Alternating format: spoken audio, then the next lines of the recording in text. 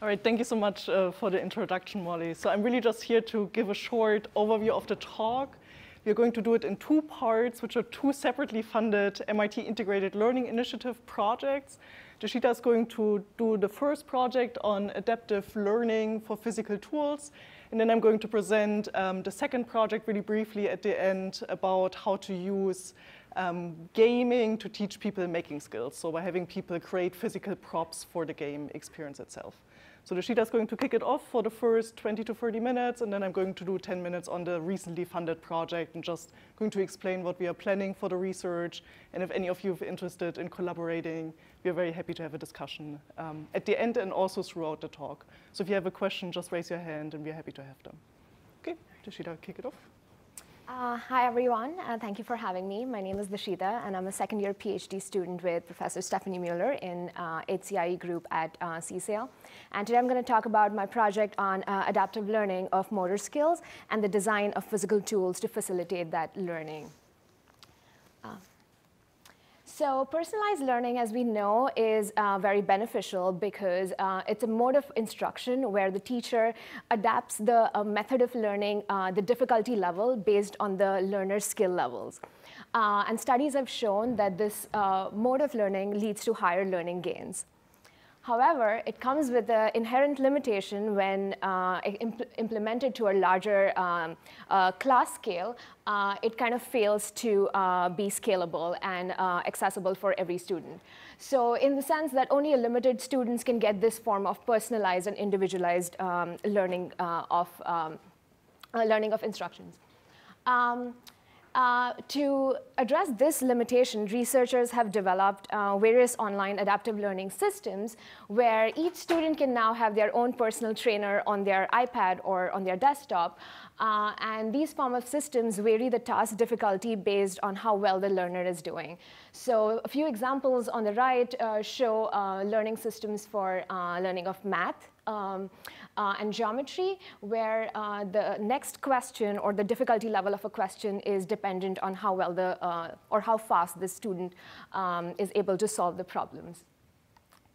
But when it comes to learning of motor skills, we are still limited to personalized training using coaches or trainers, where the trainers will adapt the difficulty level based on how well this learner is performing. So we asked ourselves, so we asked ourselves, how can we scale this form of personalized learning for learning of motor skills? Or in other words, how can we build like a physical version of the online adaptive systems that already exist and that sort of give a way of scaling personalized learning? If we look at the space of systems that provide motor skill learning today, most of them are sort of focused on giving feedback. So for example, the one on the left tracks the position of your posture and the sound while you're learning violin and kind of gives you haptic feedback of whether you're doing better or worse. The second one gives a visual feedback of your posture while you're trying to learn the right position for snowboarding. And the third one on the right gives like an audio-visual feedback on your postures while batting. But we were more interested in not the feedback systems, but we were more interested in building a physical version of the online adaptive systems where the task difficulty is adapted based on the performance. So our idea was, let me show you with the example of this basketball. Our idea was, what if while, OK, this might have to be clicked from here. Oh, it did. OK. Yeah, so what if like while learning the skill of like just scoring a basketball, we can change the tool itself to make it harder. So we can make the hoop smaller as you start scoring the basketball, or we can make the hoop height higher. And eventually, as the learner gets better and better at the skill, we make the task more and more difficult over time. And the idea is to make sure that the task is never too hard nor too easy for the learner. And at every point, the difficulty is at an optimal challenge point. It kind of gives you the maximum potential of learning. So in the rest of the talk, I'm going to address the two main research questions we addressed in our work. One was, do these kind of adaptive training tools that vary task difficulty actually lead to a higher learning gain?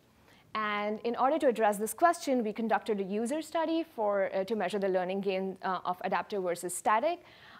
We improved our adaptation algorithm to make it more optimized.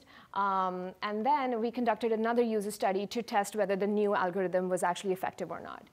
And then the second part of the research question was, how do we actually help designers to build more and more of these adaptive systems, adaptive training tools?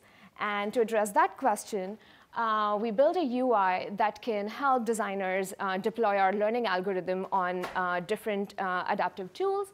And then I'll show some examples that we built in our lab, and a few more examples that our students built, and different application scenarios. So coming back to our question of, do adaptive training tools actually lead to higher learning gains? So recall that what we are trying to focus on is vary physically adapt the tool and vary the task difficulty level, and then sense whether the performance gets better or worse. And before we delve deeper, there are two terms we need to take into consideration. One is nominal task difficulty, and the second one is functional task difficulty. So the nominal task difficulty is basically general difficulty levels. They're pretty much universal, and they're invariant of the individual skill levels. So for example, it could be a beginner level, expert level, intermediate level, which are the nomen terms used universally. Or for example, for ski slopes, we have like a blue ski slope and a black one, which sort of gives you how hard or how easy the task is. Functional task difficulty, on the other hand, is very subjective to the learner's skill levels. So for example, there could be two people testing on a medium level of difficulty, but a beginner person would have a higher functional task difficulty because it's a more harder task for them. Whereas for an expert, the functional task difficulty might be much lower. So our goal is basically to take the learner from a beginner level to an expert level by maintaining the functional task difficulty at an optimal challenge point for that learner. And that is what makes the learning process personalized. So, and the studies have shown that when we train on the optimal challenge, around the optimal challenge point, the benefit of the potential of learning is maximum. So in a sense, this graph shows that as the functional task difficulty gets higher, performance tends to drop. But then there is one point where it's actually optimized, where the performance is not too high, but it's not too low, and the difficulty is not too hard and not too easy. And that's the kind of area we want to always train at. So in our first user study, we basically used the same basketball example, and we tested for two conditions. One condition was static training, and the second condition was an adaptive training. And in order to compensate for the different learning skills that the participants would have, we first calibrated the distance from which the user study would be conducted. And then the study was conducted in 5 stages. So first stage was pre-training skill assessment test, where the participant had to attempt 20 throws at the hardest setting of the basketball. And the hardest setting essentially here means the highest height of the hoop and the smallest hoop size. Then we would train them either on adaptive first or on static first. Adaptive would basically start off with an easier setting, and based on their performance, it would either go higher or easier, and eventually go, or maybe not even reach the highest setting within 80 attempts. So both the training conditions were for 80 attempts, and then after every condition, we tested them again in the hardest setting to see whether there was a learning gain or not. We recruited 12 participants. Most of them were MIT students, and some of them had a prior basketball experience, and some of them did not. Another thing to notice was that in the static condition, we trained them for 40 attempts in the easiest setting and 40 attempts in the hardest setting. For the first for the first user study, we used a very naive algorithm of adaptation. So we recorded the score after every 4 attempts, and based on their score, we either made it easier or harder by changing the hoop size or by changing the height. And in terms of scoring, we scored a basket as 1 point, and we scored a board hit as a partial point, so 0.5, because we thought that's almost like reaching the skill. Interestingly, we got like very promising results, and we saw the learning gain after the adaptive training was a lot higher, was significantly higher compared to the static one. And not only that, when we recorded the average performance over the 80 attempts of all the 12 participants, we noticed that when trained on adaptive training, which is the blue line here, was always between 0.5 and 0.75, which is kind of what we want. Ideally, we would want it between like 0.75 and 1, because that's kind of saying that the task was never too hard but not too easy. Whereas the green one is the static training, where it was either too easy and they were constantly scoring and potentially not learning anything, or it was too hard where they were not scoring at all and potentially, again, not learning anything. And more than the quantitative results, the qualitative feedback was very encouraging. So most of the participants preferred to learn on an adaptive training mode. And not only that, they had very interesting feedback where, one of them said that, oh, no one was watching me outside of the lab setting, and it made them feel very comfortable. Or the changes in the hoop was really cool. It was sort of like having a personal trainer motivate me. And again, there were things like, oh, adaptive mode was useful in slowly adjusting me to get better and better at harder shots. So it kind of showed that there was value in adaptive training.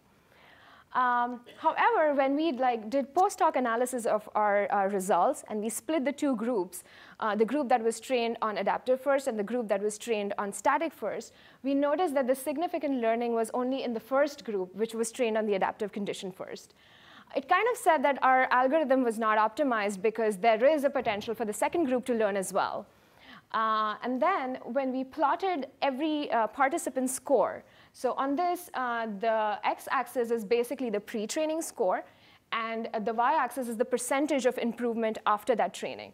And the orange dots are basically the post-adaptive performance, and the blue ones are post-static performance. So ideally, what we want is all the dots to be in the positive area, because you want positive improvement in the performance. But if you notice, in the second group, there are some participants that had reduction in their performance. So we kind of don't want that. It kind of so it kind of implied that our algorithm was not essentially optimized, and we changed our algorithm. So instead of counting every 4 attempts, we changed it to counting a running window, a running average of 4 attempts. And basically, as we plotted the average and calculated the derivative. So the idea was, as your performance starts plateauing, we would see whether it's plateauing at a higher range or a lower range. If it's plateauing at a lower range, it means you're kind of stuck in a very difficult setting, and we adapted the tool to be easier. And if it's too high, it kind of means that, OK, you've learned the skill at this level. Let's make your task difficulty harder. And the idea is to constantly keep it between around like 0.5 to 0.75 to 1. And after having deployed this algorithm, we did another usage study. And this time, we kind of, instead of testing for adaptive to static, we did adaptive, which is auto-adaptive using our algorithm, versus auto-adaptive for the participants, manually adaptive for the participants, where they could choose whatever stage they wanted to train at whatever moment of training. So the setup was very similar again, where we pre-calibrated for the distance. Then we did 20 attempts of pre-training skill assessment. We did 80 attempts of training, either in auto-adaptive or manually adaptive, and then post-training again. So at the end of it, every participant had 220 throws. We again recruited 12 new participants, those that had no idea of or had not experienced the first user study. Again, most of them were MIT students. And we got very, very promising results, where the learning gain was much higher compared to the first study. And not only that, not only was it significantly higher, There were some very interesting observations as well. It turns out people are really bad at assessing their own skill level and kind of figuring what level of difficulty they should train at. It could probably also be because they were MIT students and they were very ambitious. So this participant particularly adjusted to a very high setting right in the beginning. So the right side is the manual adaptive mode, and the red lines show adapting to a higher difficult one, and green one shows that it was easier. And if you see the scoring, because the person was scoring earlier, it just went directly straight to like the hardest mode. And then the person struggled a lot by not really scoring anything at all. Whereas in the adaptive mode, the same person had a very sequential and a very regular adaptation. And if you see, the scoring was always between 0.5 and 1. So it kind of said that the goal that we had of always making sure that the difficulty level is neither too easy nor too hard is kind of was achieved. And the person actually ended up performing better after the auto-adaptive mode. And again, like the qualitative feedback was also very promising. And it was also interesting because some of them said that, oh, somehow I trust the auto-adaptive a lot more than myself, and maybe I should, as suggested by my score. Or even things like, I felt myself getting better and think this would be like a really fun thing to have as a kid. Again, and the other person was, oh, the auto-adaptive mode was easier to use. I didn't have to think on about how I'm doing or where I should be. Right now, I just had to like practice. In terms of preferences, again, like most of the participants preferred the auto-adaptive mode over the manually adaptive one. And when we did the postdoc analysis, we kind of discovered that we had significant learning gain now in both the groups, the group that was trained in auto-adaptive first, and the group that had freedom to train on whatever setting they wanted, so the manually adaptive one. And that's kind of what we were aiming at. And when we plotted every participant score, as you can see, except for one person there, most of them had like a positive improvement. For some people, as high as like 120%, which is like pretty significantly high. So to conclude, like our design, or our question of whether adaptive tools are beneficial in learning or not, it turns out that our studies show that it's a very beneficial way and very effective way of learning of motor skills, where you sense a performance, you compute the next difficulty level, you adapt to the next hardest setting, and idea is to always maintain the optimal challenge point. So having addressed the first part of the research question, now we know that, OK, it's effective. The next question was, OK, how do we now help designers build these kind of adaptive tools? And to address this, we kind of, through our experience, we kind of provided high-level design guidelines.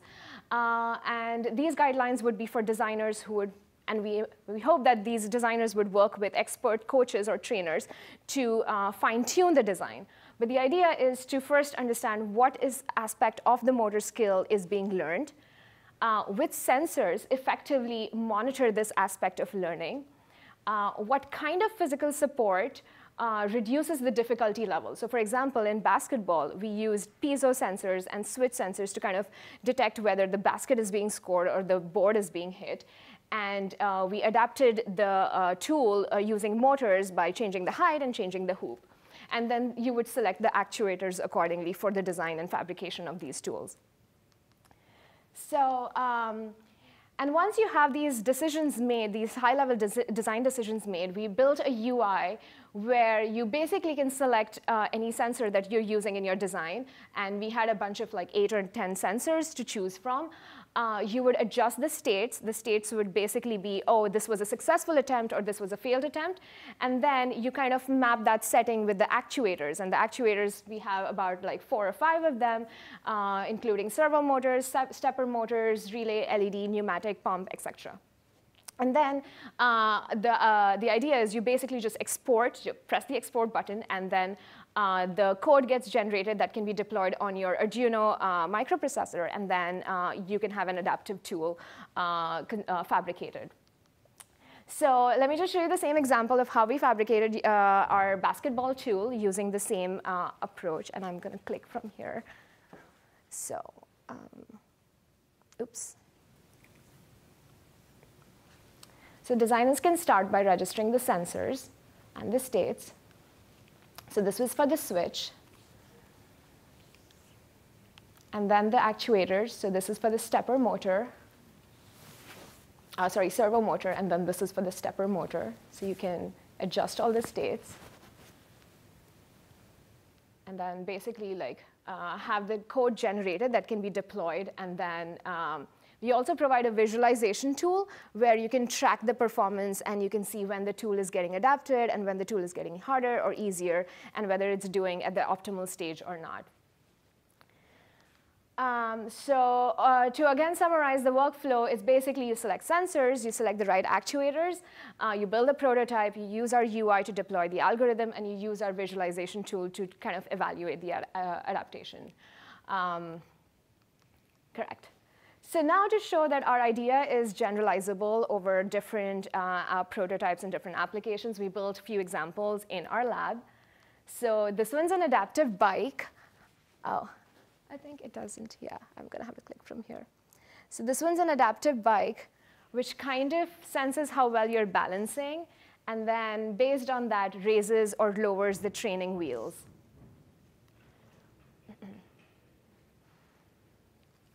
And we've used Hall sensor here to measure how often you're using the training wheels.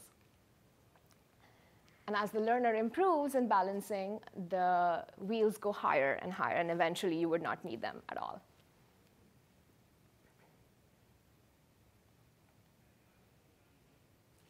Okay. And this slide basically shows how our UI can be used to deploy the algorithm that can convert the bike into an adaptive bike. Our idea can be used also not just for sports, but for various purposes of rehabilitation of motor skills, especially after physical injuries. So generally, a wobble board is used to help you regain the sense of balance.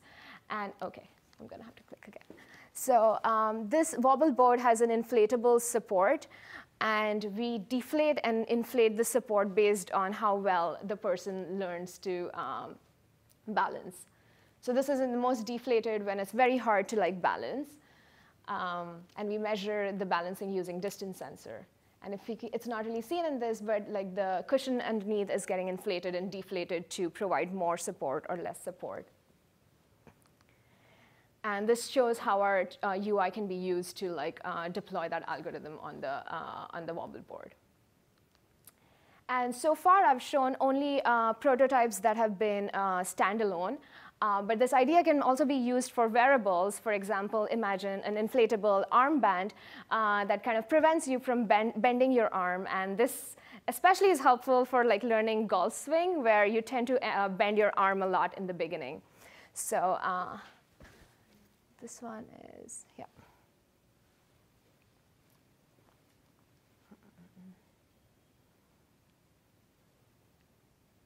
So we measure the bending using flex sensors. And then if the learner bends the arm, you inflate the arm, and that kind of prevents you from bending it.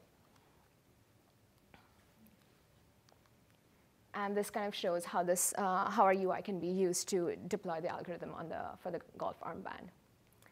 But we were also interested in going outside of our lab environment and seeing, if given this tool, how can people use it to be more creative, and what kind of ideas and applications could be developed. So Stefanie taught a class 6, 8, 10, where we had a group project. And the group was about 1 to 2 students. And the assignment was to develop adaptive objects for learning of some motor skill. And it was, I think, about 6 or 8 weeks of project length. And the students were required to come up with 10 ideas each. So in the beginning, we started off with 250 possible ideas of applying this concept in various applications. But eventually, each group narrowed down to a single project idea. And it was very interesting to see the diversity. And it went from everything learning how to swim using an adaptive floaty, or my favorite is learning how to walk in heels, or adaptive gloves that kind of teach you sign language, to learning how to play piano, or even fencing, and or even creative things like adaptive drawing tool. And these were like the initial concept ideas, and the final prototypes were, these are the final prototypes that the students built. Again, like going from adaptive cornhole to skateboard, to an adaptive pitching machine, even adaptive ping pong. And like I said, a few of my favorites are this adaptive heels, where they measure how well you're balancing while walking. And based on if you learn how to balance in a given height, then the motors sort of increase the height of those heels. And eventually, you would learn how to walk. I wish I had that when I was like learning how to walk in heels. But then we also show how our UI can be used to deploy the same algorithm for this prototype. This is another one which I also think is very creative. It's for like learning how to play piano, but basically the keys get raised. The keys that need to be pressed get raised higher, and eventually, as you learn how to press the right key, the raising decreases over time. So the support kind of decreases over time.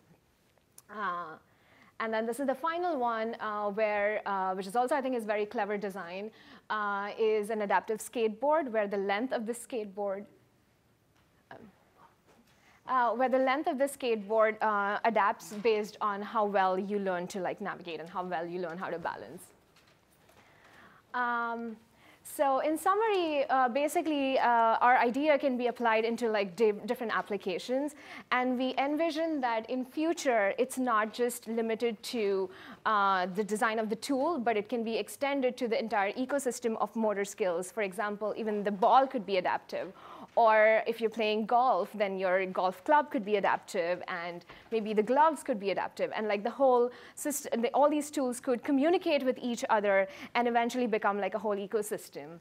And we also envision that right now we are focusing on a personal and individualized learning, but this could be implemented in a group of learners, especially in sports, where you can have the tool adapt to different combinations of like people and with different learning skills or different skill levels. So in summary, I addressed two main questions in my talk. One was, can adaptive tools lead to higher learning gains? And then the second one was how I showed how we built UI to help designers build adaptive training tools.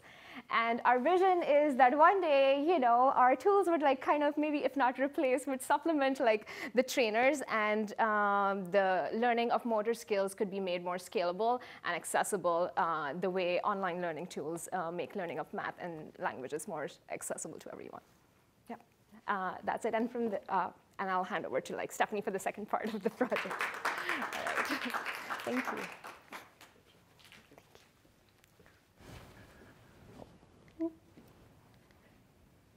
Sorry, that's the wrong side. Ah, perfect. All right, so I just want to give a quick preview of the project we just started, which is in the realm also of adaptive learning, but learning maker skills by building game props. So there have been a lot of recent advances in virtual physical gameplay. So a lot of games already use like game props, but for instance, the Nintendo Labo recently made this accessible by providing these cardboard cutouts that players can just assemble and then use in a game. So for instance, here you see a fun example of how they use their game console, where the player builds a fishing rod, and then as you turn the fishing rod, you can pull out a fish there from the game. So today, these physical props that you use in the game are mainly used for immersion. So it's just more fun for the kids to play the game. So the new aspect we want to explore is, can we use those game props to actually teach learners making skills, such as fabrication or electronics? So if you compare this again, this is what kids or learners in general would do, kids or players would do today. They get these pre-made cardboard kits that you just like open, they come in the mail, you stencil them out and you fold them up. And then you take the game controller and you just attach it and you're done, right? And that's really all they do at the beginning of the game, and then they can play the game. So our idea is to rather use self-made parts during the game. So let's say they start playing the game, And then they can use, for instance, a cutting plotter, or here, if somebody is on campus at a fab lab, can actually make those parts as part of the gameplay. And then again, for the sensing, rather than using this standard game controller where there really is no learning of skills, can we tell people, for instance, how to wire up a mini circuit like a button or a dial to slowly smooth them into building props for their games. So the high-level research question we want to answer with this is, how can the act of building a physical game prop actually teach players some making skills? So our collaborators for this project are both the MIT Game Lab, which I'm really excited about because they really bring in this expertise of where in the game those making tasks would make sense. And then we are also going to work with the NUVU Innovation School. They sit at Central Square, which is a really awesome environment for kids to take either a full semester or a year off to really dive into 2-week studio projects. So in this school environment, there are no classes. They really just have these project-based building environments. So here's the research plan we are going to do. So for the choice of games, I already mentioned that we are going to focus for now on the Nintendo Labo platform and their games. So you can see there's really a diverse set of different choices there from, I already mentioned the fishing rod. You can use a camera, motorcycle, cardboard-made piano, even a little birdhouse. And rather than just giving kids those pre-made parts, we're going to investigate how they can build it up progressively throughout the game. So here are the steps we plan to take. So the first one is, obviously, we have to first identify where in the game it actually makes sense to have a making task, right? So a bunch of examples are, could there be a new game piece be generated during the game that you can physically make? Could you expand the game board or the game world with something you make? Could you reveal a hidden object that just suddenly appears in the game, right? It's not just digital, you can actually physically make it. Could we give you a trophy or a memento at the end of a level, for instance, you can pin on a wall and be really proud about? Or can we personalize your game piece or the player's avatar during the game? So maybe as you get better at fishing, you get extra things for your fishing rod you can attach or something like this. So then the second really important part is, okay, once we know what are good making moments in the game, what do we actually want to teach? Yeah, and that's actually a very interesting question because there's no real official making curriculum for beginners, right? So obviously a lot of classes here on campus where everybody tries to teach making, but if you look at the curriculum, it's actually very diverse.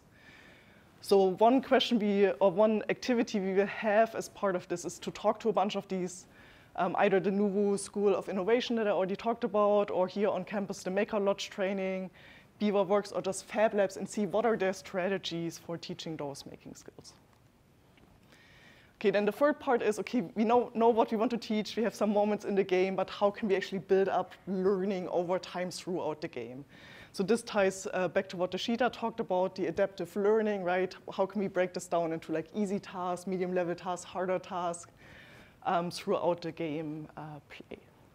So here are some examples, for instance, let's say you have to make a certain object. If you're a beginner, maybe the game engine just gives you the file for making. All you do is you just make it. Yeah? Maybe if you're a little more expert, you just get a partial drawing. Maybe you have to complete it, add the joints, or add some mechanism. And if you're an expert, maybe you only get the dimensions, and that's it. So then the fourth task is, okay, once a person made something, how can we actually know if they did it correctly? Yeah, and that's actually a pretty challenging implementation question for us. So if there's something about the design stage, can we track somehow the drawing or the modeling program? If they go to the fabrication settings, can we track if they, for instance, use the right power or speed settings? And then during the fabrication stage, do we actually know that they pressed the right buttons and the thing actually came out correctly? So maybe we can build some plugins for the design programs, or we can add some cameras and sensing to the devices to figure this out. Great, then we will build the game infrastructure. So this is also interesting because there's a lot of game infrastructure there, but no game infrastructure that can talk to fabrication devices, right? So how is this unified environment going to look like? Then we're going to do some user testing at this school, which I think is very exciting. So the idea is we will build 3 games at the beginning. Then we go to the school, we have kids test the games. And then after they got an idea what we mean with this making skills through playing games. We will actually ask them to brainstorm their own games. So again, I think it's very useful to include the students in this process because they will just generate a lot more ideas than we could come up just as a small team. And then the last step for us is to explore if we can actually extend this to other types of games and fabrication devices. So we will just start with like cutting plotters and maybe laser cutters because that's easy, it's 2D. But how about, for instance, 3D printing or other fabrication devices and other types of games, let's say augmented reality. So here's this one fun example, which we brainstormed a few weeks back. The idea here is maybe you play this AR game here in the environment and you discover all the parts for a spotlight. So now the game engine will give you the files for actually making the spotlight. So you laser cut it, you assemble it. And as you manage to assemble it, the game will know you now have it in your hand. And as you swipe it around in AR, maybe you can see something new and you collect something. All right, so this is just to give a brief introduction to the second project. Again, we are just starting out. If you're interested in any part of this, we would love to brainstorm more in this area. So just to sum this up, so rather than using pre-cut parts and pre-cut game controller, we will basically ask people to make everything themselves as part of a learning process in the game. Do we have one more slide? Okay. All right, so that's it from us, and we would love if you have any questions or Q&A, let us know. We are here.